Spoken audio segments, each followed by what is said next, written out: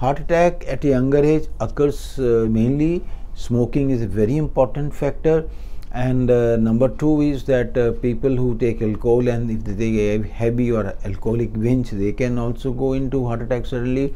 Or patients who are taking drug abuse, there are certain kind of these drugs which can also cause sudden heart attack.